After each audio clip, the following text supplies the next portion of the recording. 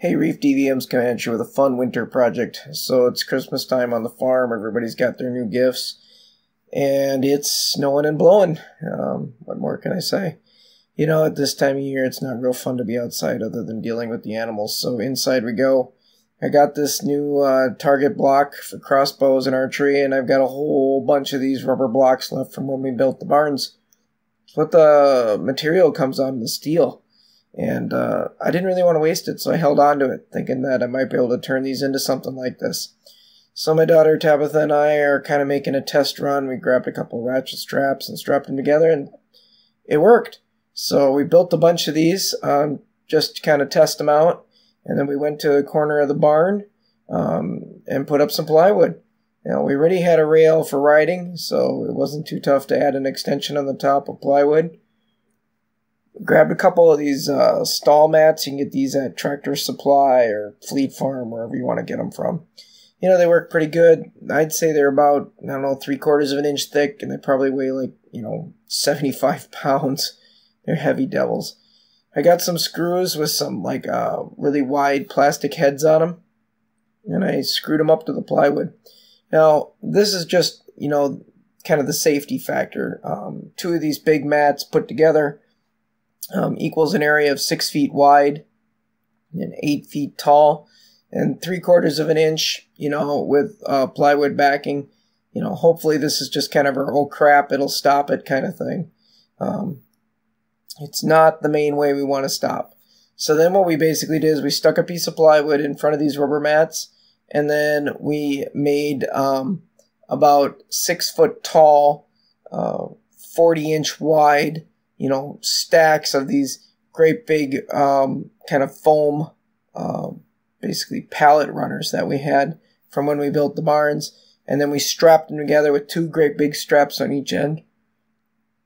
And we created 80-inch wide, 6 foot tall, basically barrier to hopefully stop the arrows.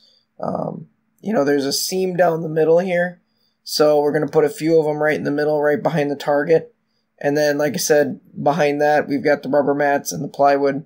So basically, we've got plywood, a little bit of rubber, plywood, 4-inch thick rubber, and then a little bit more rubber in our targets in the front.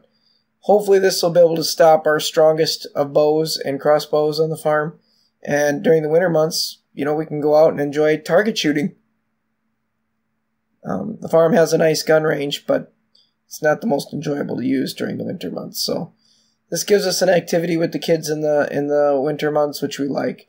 So I got this beast built. It's pretty strong. It's really hefty. I'm just kind of, rocking and rolling on it here to see if it'll stay up against the wall.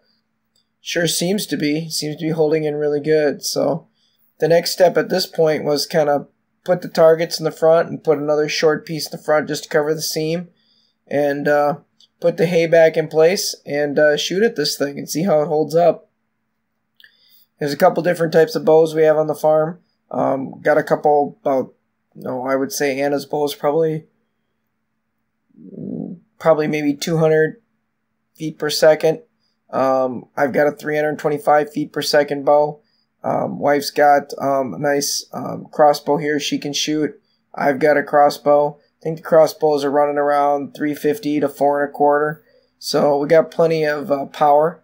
We went and took the posts. It turned out to be about every other post was about 5 yards, which worked out really good. And we were able to mark all the way back to 40 yards. That was kind of neat. I didn't know how much distance we'd have in the barn, but I figured any distance was better than none. So we marked it out in 5 yard increments all the way back to 40. And then, we set up. So here we are set up about 20 yards. My wife pulled out her crossbow. She took a nice whack at the target. And then my daughter pulled out her diamond. She's got a nice, Bowtech diamond bow that she likes to shoot. And she started firing down range at it. Seemed to be working great. Now, we hit the targets, that we were aiming at. But I did take the luxury of shooting the back wall just a little bit to see how it did. Even with the crossbow, held up great. Stopped everything, never even got to the plywood, which is just what we wanted. Here my daughter Tabitha is getting on her crossbow. She likes this little, what is this, Barnet little crossbow. It's been a good little bow for her. I'm not sure what the strength is, but I think it's somewhere around just shy of 300. But it flies an arrow pretty nice. And then, of course, my two littlest kids, they got to get in on the action too. Welcome to the world of Nerf. So they're launching a few at it. Obviously, with the Nerf guns, it's a little easier if you get a little closer. So I appreciate you watching, folks. Thanks for watching and liking our videos. We need your support. Please subscribe to our channel and keep following our videos. I'd highly recommend, putting in an indoor archery range. It's kind of fun.